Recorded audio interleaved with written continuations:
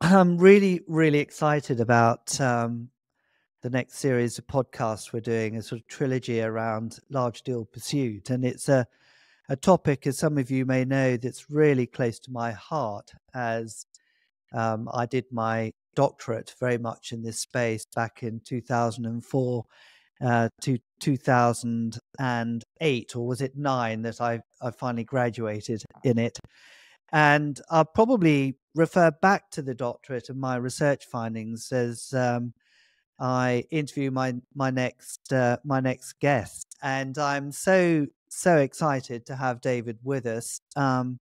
David, I'm going to ask David to introduce himself to you in a short while, but within the trilogy series that we've got, we've invited a number of people who are responsible for the large deal pursuit winning kind of activities, and David is very much sort of central to what we're hoping to achieve, and to learn from some of his experiences and his background. So David, a huge and warm welcome to the Consalia Sales Transformation Series that we have Hi, here. Phil. Welcome. Hi, thanks very much for the invitation, and looking forward to the conversation. Yeah, me too. Normally for our listeners, we ask people to sort of do a short introduction of themselves. And so, David, I wonder if we could start with you explaining a little bit more about who you are, and your background, and how did you get into this kind of role that you're now doing at Bunzl? Okay. So, yeah, hello everybody. As I say, I'm David Mines. 50 years old now. Been in sales. Congratulations. Thank you very much. Been in sales now for 28 years, which is a long time. But I think my love affair with sales started when I was quite young, and probably unusually, I think I knew I wanted to be in sales from quite a young age. I grew up surrounded by salespeople or entrepreneurs who were running businesses. So from a very young age, I was exposed to what sales was. My father was a sales director for a large mining company. Um, and um, and yeah, so I kind of knew what sales was about. And also when I was, I think it was about 15, 16, it's a long time ago now, I had a weekend job, a Sunday job in a garden centre. And it was a great way of meeting people, seeing how business ran, and just doing some till work and things like that, but engaging with people who, like I say, I always find quite fascinating. And I had the opportunity to do some sales activity there. Again, bearing in mind, quite young, didn't really know much about sort of sales techniques at that point, but selling plants or selling sort of furniture there. And I found it relatively easy. I found it very enjoyable, that interaction between the salesperson and the client, and found it sort of very natural process. So so did that for a number of years, all the way up to pretty much university. And then I went to university to study applied environmental science, which now is obviously very topical. But I came out of university not totally knowing what I wanted to do with my life. So I looked for a range of roles, and I joined a large plastic returnable transit packaging company, which was international, very large, just as a sales administrator. I think with the view of finding then something else that I wanted to do. But absolutely loved the role, supporting the sales team, and supporting the clients in their journey of placing their orders, making sure everything went smoothly and so forth. So I had that basis of understanding, what does a sales administrator do? How does a business function? What are the challenges within the business to make sure that we could fulfill orders and so forth? And then the sales director at the time, I think, noticed that there was some sales coming through that couldn't really be allocated to a salesperson. And that was effectively from myself. And that was just doing the basics of, well, yeah, you've ordered X number of products.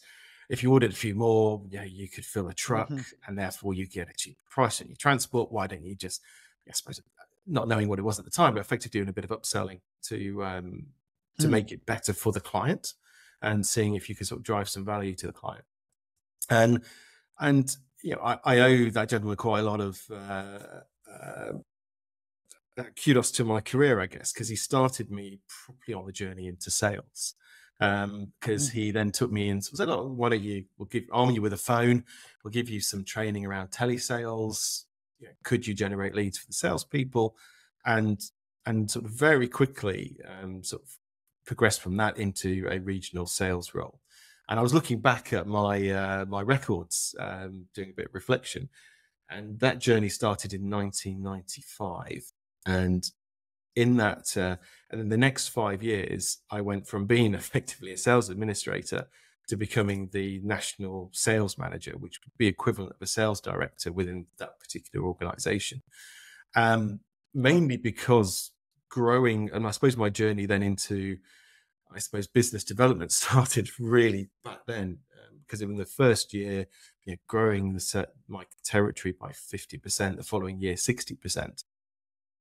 So I then kind of progressed through that company incredibly quickly, and I reflect back on that. I think that was a bit of a curse, because in that 5 years, I was incredibly young, was managing people who were significantly older than me, and had been on that journey more out of my, I suppose, sales ability, but then got myself in a position where I was incredibly senior with the organization, expected to know everything that a sales director would know at an incredibly young age.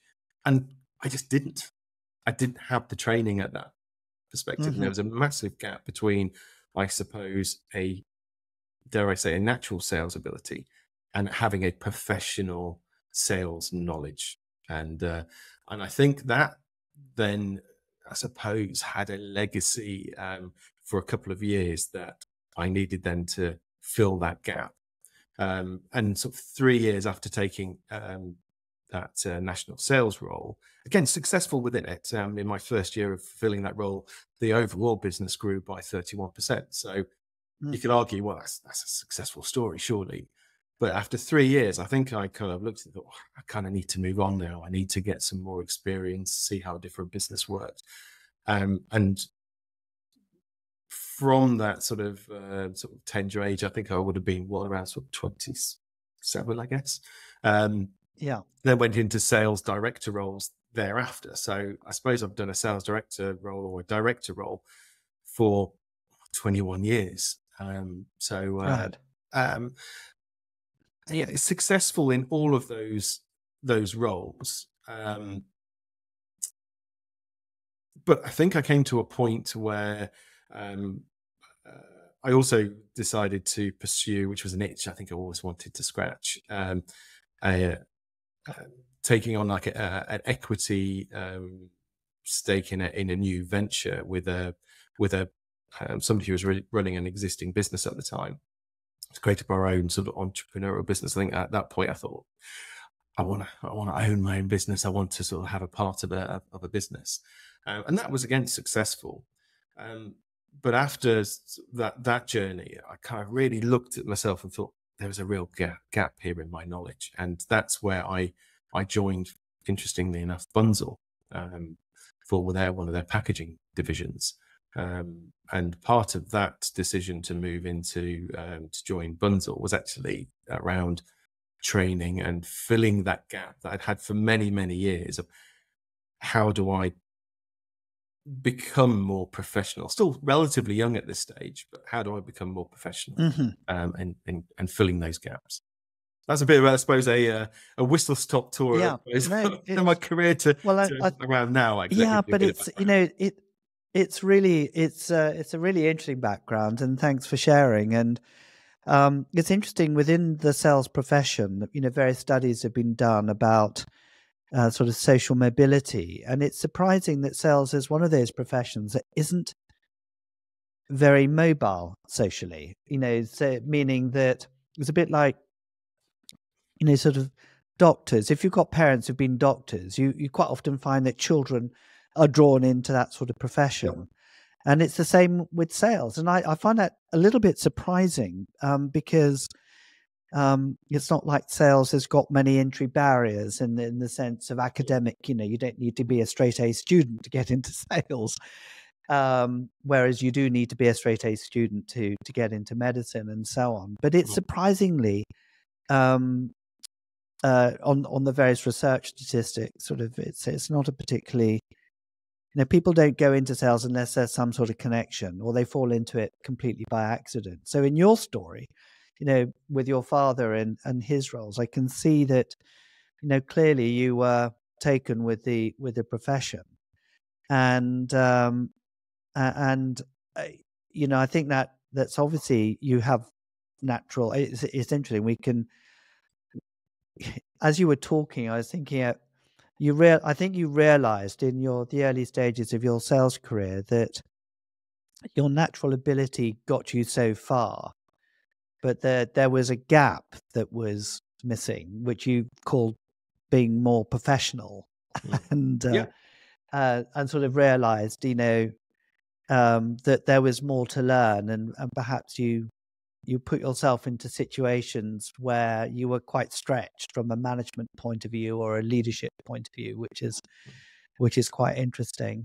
And it also raises the question, I think, one of the sort of challenges again in our profession is if you are good at sales, and you're hitting your targets, you're hitting your numbers, or you're exceeding them, the natural response from your employer is, oh, okay, well, we better do something with this person, otherwise they will leave. We will promote them into Yeah, managerial roles, and you increasingly remove them away from what they're actually good at. And I think one thing I quite like, about yourself, Phil, and what you're doing is that professionalizing of sales and mm, improving sort of, I suppose, the career journey, or make sure there is a career journey for a salesperson. Because I think it is criminal. I've seen so many talented salespeople be promoted into managerial roles, which they're just not ready for or don't actually enjoy. I think one of the benefits now in my current position is that I'm in a very senior role within the businesses that I operate in within Bunzl, but effectively still doing that cold face deal negotiation and under the banner of yeah, business development and growing the business, yeah. and being able to do actually what you enjoy and and hopefully are good at.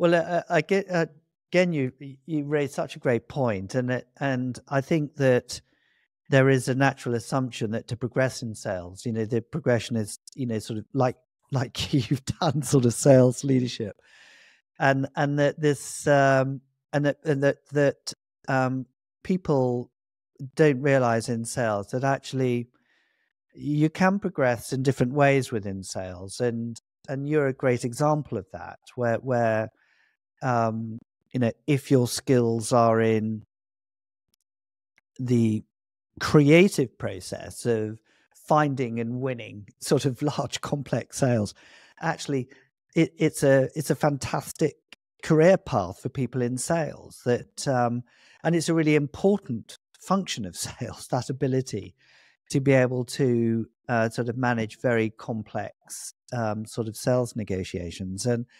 it's it hasn't quite yet got I don't think, the recognition within sales that actually you don't automatically have to assume that it's just about management.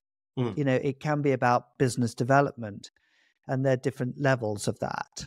And clearly you're operating now at the sort of highest level, I would say, of sort of the large complex sales role. And this is an area that I studied really closely when I was doing my doctorate. I was working at the time with the large deal bid pursuit team at Hewlett Packard whilst I was doing my doctorate. And it was honestly one of the if I look back on my own career, one of the most fun, exciting, exhilarating times of my career, because I was very closely affiliated with the pursuit teams that were involved in winning sort of really, sort of quite large deals. The deal sizes ranged from 20 million up to just under 1 billion. Just massive deals. And it's a bit like being in the sort of mergers and acquisitions kind of role, because there's so much at stake, the winning and losing. And but for the great salespeople, it's such a brilliant kind of role to be in, because you've got you've got the intellectual challenge of how you initiate conversations. You've got the the differentiation. Now, how are you going to differentiate yourself throughout all points of engagement in the sales process as you are working on large deal pursuits? And you've got the exhilaration of winning, but you've also got the intense pain of losing, because some of these things don't work out. You've got to take the rough with the smooth. That's part of what sales is all about. So I think most people's what interactions, sorry, Phil, most people's Yeah. interactions with salespeople, for the, if you like, the general public, most people's interaction with them are not necessarily the same interactions as you would have at the big deal pursuits. It's a very different process. It's a lot more complicated, and as buyers are becoming increasingly more sophisticated, and it is interesting how the professionalization of buyers and the SIPS courses and so forth that they can go on. Sometimes there isn't that counter training for salespeople. No, there isn't. There are No, lots there of sales isn't. I courses mean, out there, but there isn't those real professional, recognized bodies out there. Well, there are, but there's not that many. Yes. Well, I mean, that's clearly an area in which we've been sort of wanting to professionalize. And our journey into this large deal pursuit phase started with the doctorate research, which in itself was fascinating, but I'll maybe refer back to that later. But actually, the people that I worked with, there was a core team of about 12 people, were so interested in the process of doing the academic research around improving professional practice in sales, that they asked if we could create for them a bespoke master's program for their team. And because they recognized, I think, just like you, that there's no formal qualification in this area. And this is where our journey into the master's program started, back in 2009. And it wasn't something that we did as a company at the time, but we said, why not?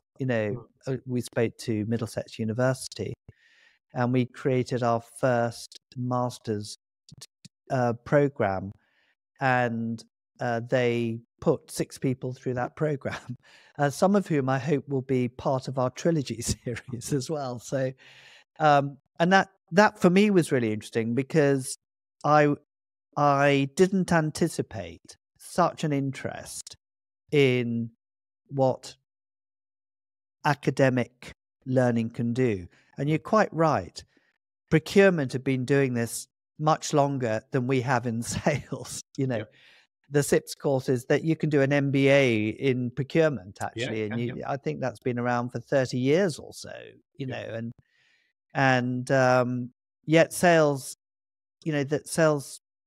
the professionalization of sales in the context of large deal pursuits. Well, I actually think we run the only masters in it globally. No one else is doing it. So anyway, we need more people out there to follow what we're doing, really, to get it established as in the psyche. But it's interesting what you should say about this sort of gap. But I think that, perhaps you could explain a bit more about what your current role is, because I think that would be fascinating for the listeners. Okay. So we mentioned the company Bunzl, which is the world's leading value add distributor It may not be necessarily a company that maybe people will recognize, but I can guarantee you would have used our products. And Bunzl is a large company. It's 12 billion turnover, operating within 31 countries, over 22,000 employees, working within a number of sectors ranging from medical to retail to grocery. And I work for a operating company called Worldpac, which is based in Eindhoven, which supplies into the retail sector. Is very retail focused in what it's doing. And the best way to describe, yes, effectively, we source product, we consolidate it, and we deliver it anywhere within Europe and the UK. And like I said, the best way to describe it would be is if you walk into a store, anything that doesn't have a price tag, I appreciate lots of stores no longer have price tags, but anything that they are selling themselves, everything other than that, effectively, we would source and supply to that retailer, and we make sure that there is that brand consistency wherever that brand is in the world. So probably the best way to describe what that does. So is that premises as well, or is it what goes into premises? It's goods, what's called goods not for resale or in-store goods not for resale. Yeah. So the retail packaging, uniforms, badges, pens, sexy things like toilet rolls and things like that. Everything that a store would need in order to operate. So we don't do currently store fittings and things like that. Although certain parts of Bunzl or operational companies around the world do that. And I've had the pleasure of working with a number of operating companies within Bunzl. I've been there for around 12 years now, which sounds like an incredibly long time, but I've been able to work within a number of their operating companies, predominantly within the retail sector, but also in the HoReCa hospitality and catering division as well. I had a short stint there. So have a real understanding of the marketplace in which we operate. In my roles within those businesses, it's always mainly been focused around business development. So either growing a particular client or growing a sector, or more recently within Worldpac, growing the business, effectively doubling the size of the business in a 3 to 4 year window. Worldpac was originally a family-owned business. One of the good things around Bunzl is it's either a market leader within its sector, either through organic growth or through acquisition. Very inquisitive business. And so growth is a cornerstone of what they do. So they're a FTSE 100 business, so we're always sort of seeking some growth. Within Worldpac, there was it was a privately owned business which was acquired by Bunzl, and the original owner of the business is still in it. He's still the MD, and he brings the entrepreneurial spirit to the business. And I met him when I was in another operating business, and he approached and said, "Look, I've got this idea of doubling the size of the business. Would you like to come and join us in that journey?" And I'm sort of pleased to say that by the end of this year, we'd have achieved that. So great and amazing significant growth. And part of that growth is we've got really talented people within our team, a great team in Eindhoven.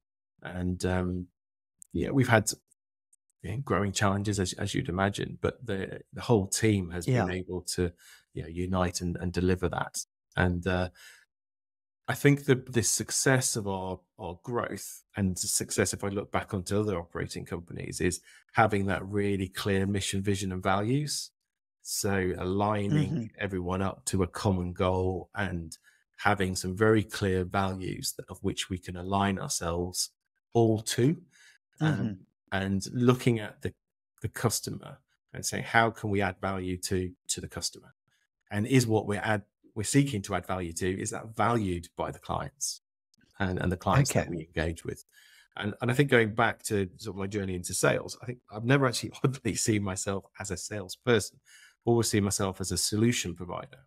And having that view of how do we add value to the client and being client centric, but you need everybody within the organization to understand what you are trying to deliver, have a very clear value Hmm. proposition, which is easily communicated, both internally and externally, and then having those clear values that everyone can align themselves to in order to deliver that value proposition. Mm. Um, so we can add Could value. you? Yeah. It would be really interesting to understand a bit more the context of the sort of a sales process that you would go through, and to get an idea of, sort of the range of size of deals that you tend to find yourself working on, if that's possible. Yeah, so size, again, it goes back to in my career, done incredible, large deal. I must admit, I haven't done a billion deals as you A have. billion? You No, have that's very, very large. I don't think there are too many of those around. yeah, Like but one at a time. certainly, 13 million deals I've done in the past. But within Worldpac's growth, we looked at starting at the basics of where has Worldpac been successful in the past? Where are we added value, and where do we understand? So, we were looking at certain thresholds, say $1.5 million, a certain footprint of what a customer, an ideal customer would look like. And oddly, that perception has now shifted slightly. We're commonly doing deals of 6 million and larger. Yeah. And the process is similar. So our conversion rate is quite high. Our conversion rate is about 86% at the moment. So most of what we I go find for, that staggering statistics. which is Yeah. very high. Yeah, which is very high. But Yeah. I think that number flatters us a little bit, because within the process that we go to in order to identify clients, bearing in mind the driver is, can we add value? So we will look at a particular client, we will research them heavily, and we'll try to understand what their footprint looks like across Europe. What SKUs do they operate in? Would consolidation be of interest to them? Are they currently doing it at the moment, or not? Mm. What's their long-term objective? So we will sit there and read their financial reports, statements that they release. So a lot of prep to really understand what is the drivers within that business. And then we'll also then look and try and seek the individuals within those businesses. So again, what could we understand about them, and understand what are their drivers against the company goals, and could we help them achieve those? So if it's sustainability targets, could we help them with that? So prep is everything, I would say. Really understanding them, and then we would approach them with what we believe could be a proposition that will truly add value to them. And also within that process, if we feel that we can't add value to them, then we may not approach them. And all that prep and all that research could be lost, because we think actually they're either we're not right for them, or they're not ready for us yet. So we may engage with them to talk to them and be very honest and say, well, I don't think you're ready for us.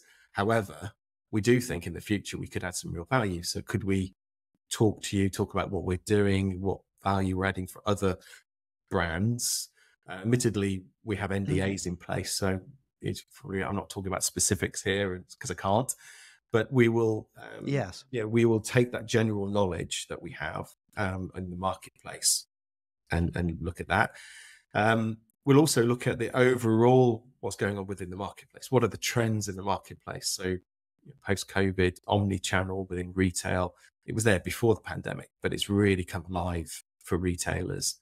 And what I mean by omni-channel is that multiple engagement across multiple channels. So be it connecting your store to your online activity, and making sure that those two things are fully aligned, or multiple channels are fully aligned, so the customer experience is fine. So we would help them maybe with the omni-channel. We would look at what products they're currently using, what logistical frameworks are they using, if they're using their own logistics or third party, could we do that more efficiently, and challenge what they're doing. Sometimes we call ourselves a critical friend. So we're not shy at coming back saying, you're currently doing this, but maybe this may be better for you. And sometimes the reaction is, no, we're pretty happy with what we're doing, or or you may start spark an intrigue, and then that then drives the discussion. So making sure we're really prepped, understanding how the client operates, what potentially are their pain points, what do we believe them to be, and then we validate those. So we'll go and find the right person, have a conversation around what we believe is going on in the business. They can tell us. It's very much that listening process of just starting the journey to formulate a solution that can add value. And even at that stage, if we don't think we can add value, we'll walk away. That's fine. And that's where I think we've been successful, because we've been really clear on who we target. We understand them, and then we validate it, and then we go into the process of then how do we explore further with their engagement to again add that value. How much of your sort of business development is kind of, as you've described, proactively going out to find customers that you want to do business with, versus organizations coming to you saying, can you help us in this area, or indeed issuing a tender for the kind of goods not for resale, kind of business, and we are active in the it. marketplace, so we do connect with a lot of people and a lot of businesses. So we are very active out there in the marketplace, and that may be that we touch base with them once every 6 months or maybe even a year, but we do have regular contact. Ones that we believe we understand maybe tendering, we may talk to them more frequently.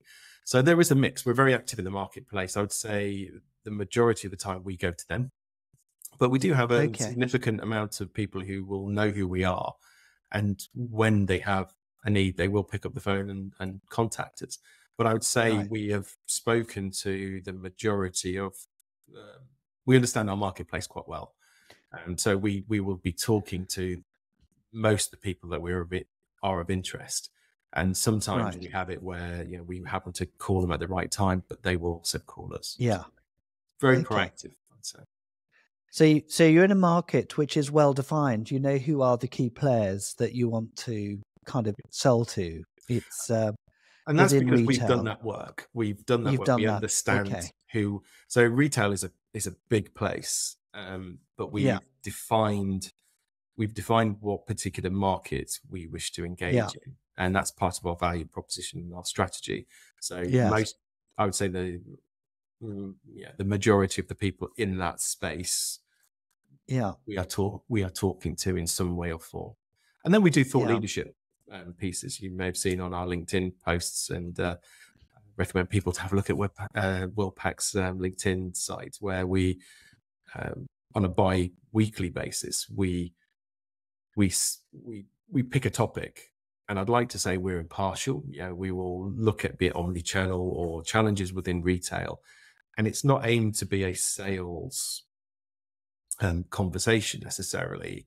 It is, I suppose, communicating to our market that we understand the market, we understand what's going on within it, and we try and then bi-weekly take a subject, give details, and we put lots of links into different reports, and then at the end we may give a comment or a view on our take on that particular subject, and we found that to be useful. We've got increasingly more followers and more people reading that. When we started, I think we were getting something like 600 reads. We're now up to 355,000 reads per post. So that's grown massively for us. But again, that's not necessarily a sales element. It's just a way of communicating out to the marketplace. Yeah. Yes, no, I think the lines between marketing and sales are becoming sort of much closer. And I'm sure Eddie, who's listening to this as well, will be taking note from a Consalia perspective. You mentioned earlier on about the sort of operating system that you have. You didn't describe it quite as that, but you talked about the values as being something quite important. Mm-hmm. Do you mind, sharing what are the values that sort of you refer back to when you are working together as a team? Yeah, so we have 5 values within Worldpac. Yeah, we love shouting about them. So happy to say what they are. So it's Yeah. take control, be better, be one step ahead, be enthusiastic, and work as a team. So quite general concepts, I guess. And I Yeah. think I'm sure the team won't mind me saying it, when I arrived, they were quite internal focused initially. Yeah. And we've gone through a process of putting everything through the eyes of the customer. So take control. Right. Actually, what does that mean? What's the benefit of that to the client? And we've explored that and broken that down into the departments. So take control may mean one thing to one of our internal account managers, but maybe something else for one of our logistical team members. So, but fundamentally, it all comes back to through the eyes of the customer. What does that actually Right. mean? But also on a strategic level, it really drives our business forward. Of when we're talking about being better, what does that mean from a strategic perspective? Mm. How are we better? How do we differentiate ourselves from our competitors? How do we be one step ahead? And actually having that as a value is quite interesting, because we are constantly, it's in our DNA, that strive Yeah. to innovate and to be different and to drive ourselves forward. And how we've then captured those 5 values is we've tried to then summarize that within one of our mantras, which is service with guts. And we talk about that with our client. And again, it's quite an intangible thing. Service with guts. What does that mean? But again, it is that intangible element of what makes Worldpac different. If you come into our head office, you can really feel that. It's that going above and beyond what a customer may Hmm. expect, and being brave. I think you have a phrase, tactfully audacious, and which I love. But Correct. it's that element of going that one step further.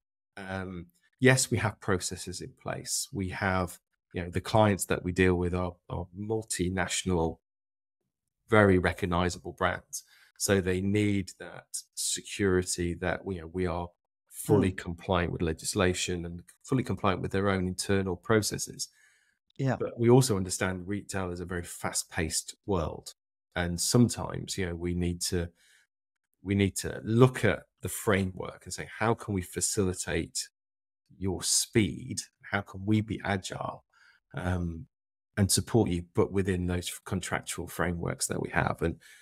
And funny enough, we talk about, I mentioned the pandemic and omnichannel, but if I look at the pandemic, when that hit, I think that was not in anyone's 5-year plan. Therefore, people weren't necessarily prepared for it. And we were, for one particular retailer who contacted us and said, look, we see this COVID coming. We don't really understand what it means for our business. At that point, everything wasn't locked down at that perspective. But they said, right, we would like face masks, we would like hand sanitizer, we would like some signage. How fast could you get that to all of our stores, Mm. all of our stores across Europe, and they have a big footprint. And we are able to mobilize that within 3 days, and get the products, Right. get it distributed, get into the stores, incredibly quick. Mm. But that was also the power of Bunzl, where we have a healthcare business who has hand sanitizer and face masks in their organization Right. as a standard product. And we're able to then leverage that for the benefit of the Yeah. client. That's fascinating. The mindsets that, the research that I did, which I think you've looked at Yep. before. Yeah, we described these 4 sales mindsets as being around authenticity, client centricity. You've mentioned client centricity earlier. Yep. Proactive creativity. It's this idea of not waiting for customers to come up with ideas, but actually it's something that customers really appreciate. Mhm. And then, like you said earlier, the idea of the other, it's the courage, it's the tactful audacity, and in being bold and having the confidence to be able to take those ideas forward, as being the 4 sort of guiding principles that we think are we know are important for any kind of sale, whether it's large deal or smaller deal, in fact. Mm. So it was very interesting that you talked about values, and I know we've talked about it, before the podcast, we talked about the importance of values, Mm. and it's something that I honestly found when I was doing my research, even getting my work published, that people didn't really, it wasn't in the lexicon of sales language at the time. It was value-based selling, not values-based selling Yep. was talked about.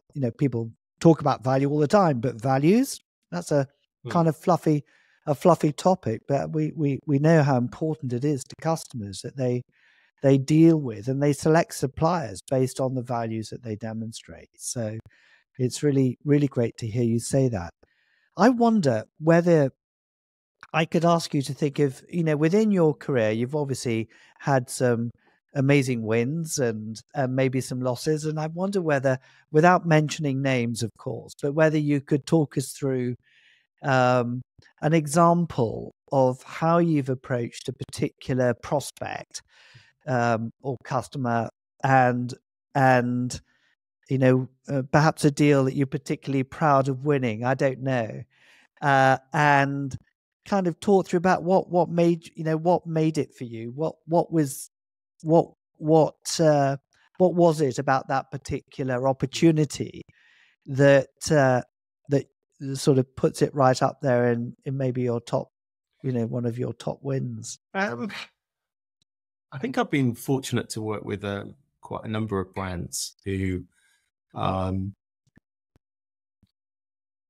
recognizable brands, and sort of seeing how they how they operate. And I'm trying to think of what. I've one where I think we are as a team quite proud of, because I was explaining how we research a client, Yeah. and we had an approach for an RFI, an RFP, and we'd done our work on the client. We understood how they operated. We understood how they currently managed it. So we received an RFP, and we looked at it.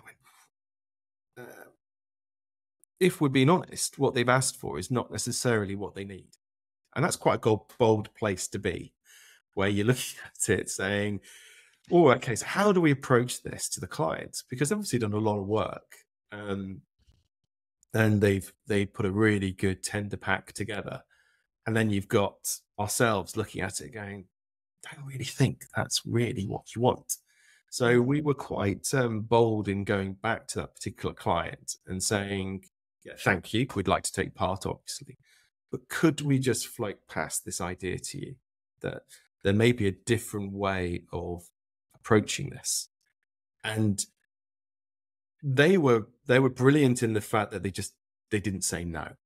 They kind of said, "Well, okay, right. We'd like you to quote for what we've asked for, but let's explore this other thing that you're offering."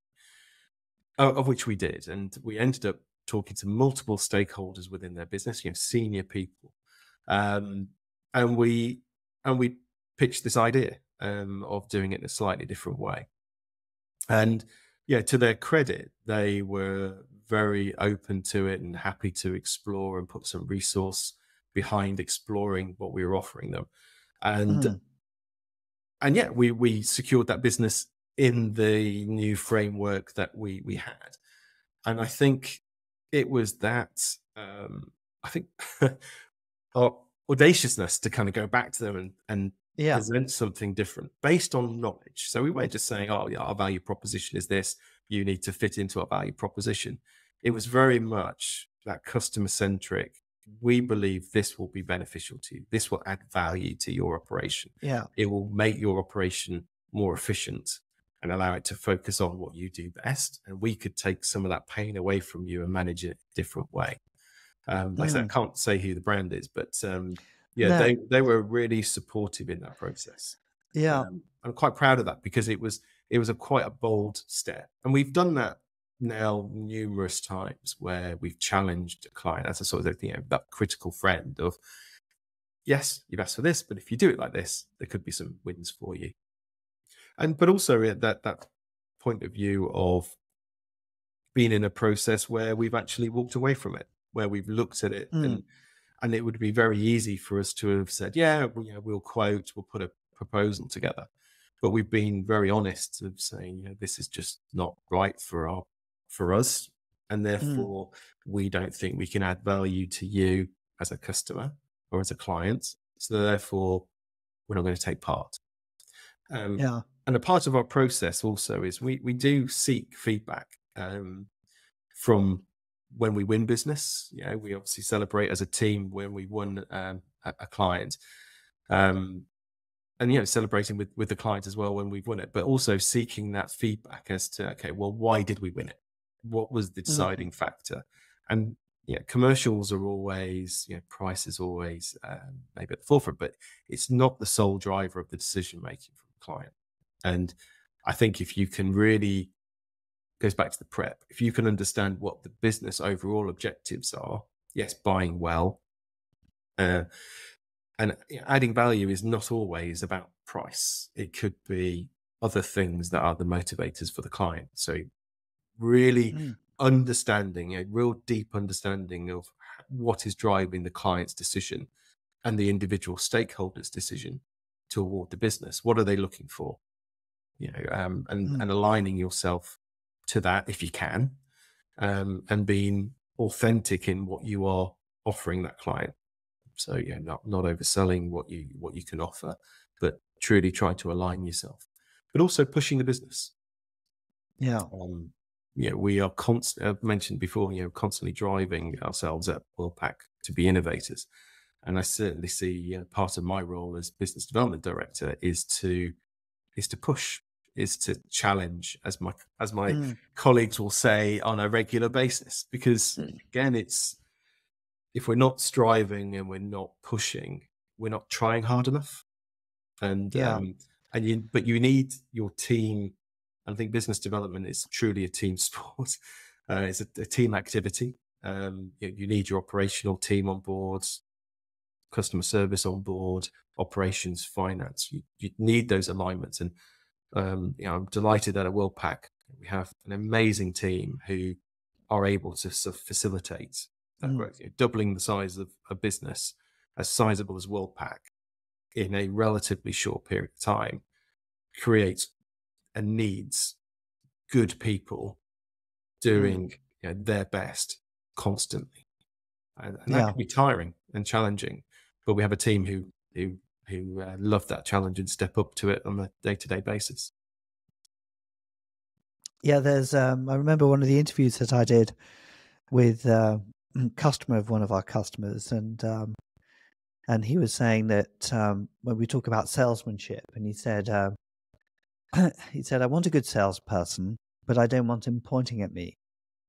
I want him pointed back inside his own company so that he can leverage my power and weight back inside his company in order that I can benefit from all points of engagement. And this, I mean, to your point about team is so important, is that with these large deal kind of pursuits, it's a big team effort. I remember on some of the deals that we worked on with HP, we had some of the largest, we had a team of 40 people actually working, solution architects, project managers, legal, people with specialist skills in writing, you know, writing bids, the account managers, the engagement leads. It's a huge team of people. And unless you are, you know, working, you know, towards a common purpose, a common aim, then customers will sense, you know, if there are cracks in the system. One of the other people that we interviewed, actually a retail, was Starbucks. And I remember going over to Seattle and interviewing the Starbucks organization about what they look for from their suppliers. And one of them made this quote, you know, Starbucks may be one of your customers as well. But one of them made the quote that it's, you know, very often you can find a great person at the front, but they don't necessarily have the people behind that can make, you know, these significant projects work. And so very true. It's interesting. I mean, it's interesting. And also to your topic of innovation is that another quote from someone else at Starbucks, who was in they had a small team that they called their innovation team, actually. And this person was looking at all the innovation projects at Starbucks, a young lady from just fresh out of Harvard, actually, very bright. And she said, finding that golden individual that can come up with that unique idea is what we try and do. And it's hard to find. And so to your point about pushing boundaries and about, always challenging yourself, that good is not good enough, I think it's important. And that's what we did, during those early days when we took those values and we said, well, how do we take something like client centricity, which is a term that everyone uses, to be honest, but actually put it on steroids? How can we do it much more? And one of the things that we did, which helped us get deep knowledge quicker, was we actually went out to the investment analysts and who were talking to these companies, and we said, can we pay you to come in and give us a 1 hour, 2 hour workshop on the drivers that this business is facing? And often these people also had connections with the main boards of these companies, and so they were careful in what they were able to talk about, but we found those amazingly rich sources of data that fed into the whole prep phase, if you like, going back to what you described earlier. So that's just an example. But I just want to share one other, which I've written about in the book, to your point about questioning people's RFPs. And we had this same situation where an RFP had come into this. In fact, it came in to a general information email address, and but it was a big deal. It was a $250 million deal. This RFP came in because the client didn't know who to send it to, because they didn't have an account manager at this organization that they knew of. Anyway, it came in, and a group of 12 of us got together and we looked at it, and actually it could have been written. It could have been written for my client. It was perfect. This is everything we can do. And so we said, well, let's think about these values. Let's think about, how do we progress? Because normally they would go into a room, a war room, as they called it, and they would, huddle around Excel spreadsheets and start putting all their pricing things together and coming up with a solution based on this, like you said, well-documented RFP. And they said, no, we just don't know the client well enough. We don't have an account manager. We don't have a relationship. So let's back out of this one. But let's send them a carefully worded letter. And they sent this letter, which was, thanks so much for sending us the RFP. It was written as if it was for us, but we feel on this occasion we just can't respond. But thank you so much for thinking of us. And it could have gone one of two ways. And the client actually phoned them back and said, look, we really want you to pitch for this. We know that you can do it. And they said, what can we do to help you get to know us, or, to help you write it? And they said, well, can we get to know you? And they went to this meeting that they had in London and sat with the technologists of this company. And they got a real sense that they wanted to get rid of the incumbent, because that 80% of these deals go to the incumbents, typically from this particular sector we're in. But they sensed that they really weren't happy and they were going to move to someone else. So that was good. And they built up good personal rapport. The team came back from this meeting and we said, okay, what next? Do we respond to the RFP? And we said, actually, we still don't know them well enough.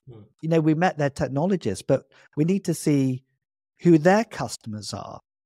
And so this was a big mine. It's published this, so I can mention that it's Anglo American, the big mining company, and they actually went out visiting the mines and to find out, is it possible to give a 2-hour response time if a server goes down? They realized it was impossible, and what was in the RFP could not be delivered. But to your point about innovation, it was interesting. In some of the other conversations that took place at the mines, they found out that what kept the general manager awake at night was knowing where people were in the mine. Because if you don't know where people are, you have to close the mine. There could be a problem. Yeah. And the company that we were doing this work with had this innovation coming out of a lab in Bristol, which was enabled to track people easily.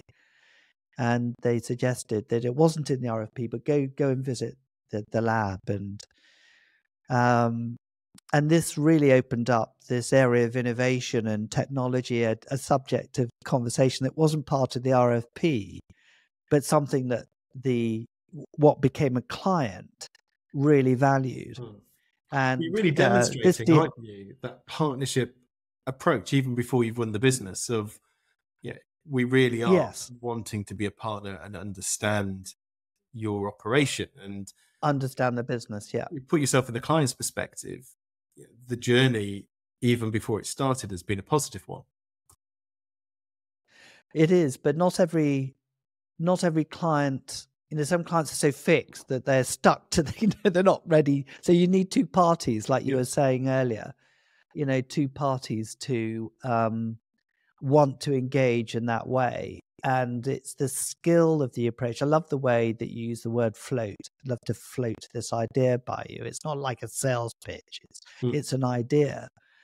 And it's a non-sales, or I'm also, you don't see yourself as a salesperson, but you are clearly a salesperson in what you do, and your success has a lot to say for that. But it's the subtlety of the sort of emotional intelligence that you need in these complex deals, driven by, I don't know, driven by genuine interest in wanting to help add value to their business, which is what carries a lot of these deals to a successful conclusion. I wonder if in the final sort of 10 minutes or whatever of our conversation, if you reflect on what your key learning, I mean, maybe you've shared many of them already in the storytelling that you've done, but what for someone in your kind of role as a large deal, business development director, what are the critical skills? What are the critical attributes do you think you need to have to be successful in the role that you're doing? We've kind of touched on them, I think. I think it's that being able to be genuinely interested in the client, wanting to listen to what they're telling you and taking that information away. And I think one of the drivers for myself has always been, authentic, and hopefully always authentic, but also always wanting to add value. And that requires you to genuinely invest yourself into the client that you are trying to secure from a business development perspective. So really trying to understand their world, listen to what they're telling you, and then being able to look at the business in which you're operating on and saying, can we add value? And then questioning what they've told you based on the knowledge that you have, your knowledge of your business, what's going on in the marketplace, so that you can really come back to them with something that truly adds value. And that, like I say, and be bold. It's very comfortable and very easy just to follow the line of saying, well, okay, they've asked for this. If I deliver them that, then they'll be happy, because I've fulfilled the brief. I think where I've been successful in the past has always been, okay, if what they've asked for absolutely makes sense, then fine. But be that critical friend, challenge them, and also challenge your internal stakeholders as well. The amount of times, I suppose the other thing I'd say is never take no for an answer. I joke to my colleagues all the time of saying my world is grey. It's not black and white. It's just different shades of grey. And as a business, we are in a very different place than we were 3-4 years ago. And I think because some down to myself and some down to other colleagues of constantly pushing. And when we get a no, it is trying to understand, are you saying no because it's hard, or it's a little bit scary, or um, just don't want to do it? You know, Mm. to me, they aren't good enough reasons. Yeah, sometimes a no means a no. It could just be that, yeah, you say, well, okay, that clearly just cannot happen because of X, Y, Z. And often I'll say to my colleague, explain to me why then, and you can understand. You can kind of weigh, go, okay, yeah, I absolutely get that. That means, yeah, the no is a hard no. It can't be done. But sometimes you can look at it and say, well, okay, well, if we did this, this, this, would that generate a better outcome? What are the challenges associated to that? And it could be, I don't know, a more senior stakeholder. So they need to get their approval. And then, okay, well, I can help facilitate that conversation. Yeah, we'll go together. We'll have that conversation and we'll see the challenges Mm. up. And I think the business is, yeah, luckily, we're the business, and we're certainly within Willpack, and Bunzl is that desire to innovate. So Mm. I would also say, yeah, challenge a no, be it from a client or from internal stakeholders. Be prepared to question and to Mm. push, because you never know what the outcome may be. It may be an absolute better outcome than you had. And I always have in my head, I use this a lot, so it'll resonate, I think, with some of my colleagues. I talk about Roger Bannister in Oh yeah. 1954 doing the 4-minute mile. And the thinking at the time by all experts were saying, a human cannot run a 4-minute mile. It's biologically impossible, and it can't be done. It was only when he ran that 4-minute mile that it was possible. And within a year later, 3 people, bearing in mind it was impossible up to the point that he had done it, 3 people then ran a 4-minute mile a year later. So Mm. the only thing that changed was it was now possible. Mm. And I think I always think that's quite a powerful story. Yeah, That you should it drive. is. I don't know if I've necessarily answered your question necessarily, but Well, no, I think you have. No, it's that desire to push. yeah, but there's something else which you mentioned this twice. One is you talked about entrepreneurial. If you're looking at what motivates you clearly have got a not entrepreneurial approach to the way you do things. I mean, you've run your own business as well in your past career, and you mentioned the CEO of the company is very entrepreneurial, as well. You're the MD of And Willpack, yeah. yeah, As is the CEO of Bunzl, Frank Van Zanden. Yeah, of he's also entrepreneurial. an entrepreneur. So you've got this entrepreneurship, this, I suppose, how, if you break that down in what does what makes an entrepreneur an entrepreneur? Is it the challenge? Is it the ability to take risk? Is it that failure is not negative? Doesn't matter if you fail as long as you learn. Yep, You know, absolutely. so I think that maybe you've got some of these innate, as part of who you are, because you've not been formally, if you like, professionally trained in these areas, but it's part of your makeup. Is you've clearly got an entrepreneurial approach to life, Yeah, I would say, and you've applied that to the way that you look at deals, I would imagine.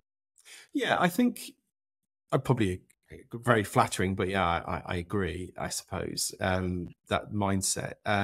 One thing I think has been also benefits, and one of the benefits of working for Bunzl is the training programs that they have. So, Yeah. and I've certainly enjoyed since joining them, and in my sort of 12 years at Bunzl, been exposed to quite a lot of training and ability, Mm. especially when I first joined. And that, I think, married with whatever natural ability I may have, or personality, whatever, having then that knowledge to fall back on, which I suppose then falls into your world, Phil, of having having a master's in sales. Yeah, I understand what the strategies are. I understand Yes. the different sales techniques, be it spin, need based, consultative selling, Yeah. whatever name you want to put on it. I understand those mechanics now, and Yeah. you can you can then mirror that sort of entrepreneurship against hard training and knowledge, and therefore you can filter that through. But then ultimately, I think the other thing I would say is heart and mind is great, but often your gut reaction to a situation or a view is oddly sometimes more powerful. And often, my gut feeling on something tends to be right. You don't necessarily know why it is, but often it's proved to be correct. And so therefore, sometimes listen to your gut, but make informed decisions, I would say. Yeah, that's brilliant. Well, I think we are literally running to the end of our time. Sorry, David, so I do need to shoot off shortly. A huge thank you for your time and sharing your experience with us. And Pleasure. maybe we could invite you back on some future episode at some point. But anyway, thank you, David. Thank you very much for your time. Yeah, thank you for yours.